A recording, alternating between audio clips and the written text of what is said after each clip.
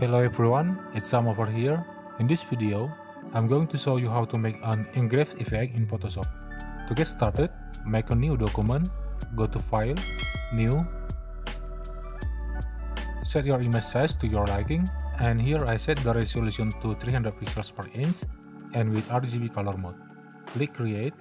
Now drag the wood texture background image onto the canvas. Overlap the top left corner of the background image right onto the top left corner of the canvas. Then resize it by pressing and holding your Shift key and stretch out the handle. You can also resize it by pressing and holding Alt Shift keys while stretching one of the corners. Click the check mark to confirm the changes. Change the name of the wood texture image to background and delete the white background. Let's drag the subject image onto the canvas. If you want to resize it, press and hold the Alt Shift to maintain its size aspect ratio.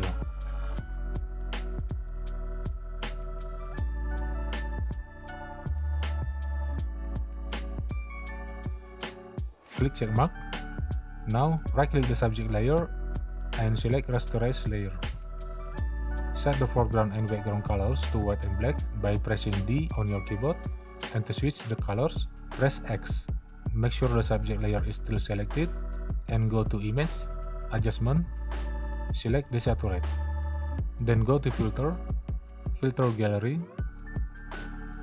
Sketch, and select Photocopy. Set the detail amount to 15 and 20 for the darkness. Click OK. Now make sure the subject layer is still selected. Deactivate the background layer for a while. Open the Channels tab and click the Load Channel as selection icon. Then go to Select, Inverse, go back to the Layers tab, go to the Layer menu, New, and select Layer via Copy. Then deactivate the original subject layer and activate the background layer.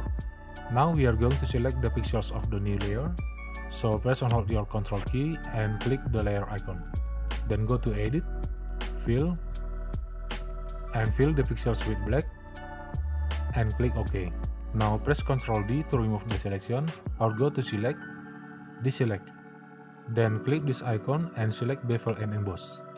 At the dialog box that opens, select Inner Bevel for the style, Smooth for the technique, with around 324 of depth, size 6, Softtone 2, change the highlight mode to screen, with around 44 opacity, shadow mode multiply with around 30 opacity, then add a contour, select any contour preset you like, and click OK. Now change the blend mode to soft light. It seems that the highlight is too bright, so I need to reduce the highlights by adjusting the highlight opacity at the Bevel and Emboss settings. I think it's better to reduce the highlight opacity until 0 and set the shadow opacity amount to around 30. Click OK and it's done. That's how to make an engraved effect in Photoshop. That's all for this tutorial. If you have any questions or comments, please let me know in the comment section below. Please subscribe to this channel for more future uploads. And as always, thanks for watching this video and see you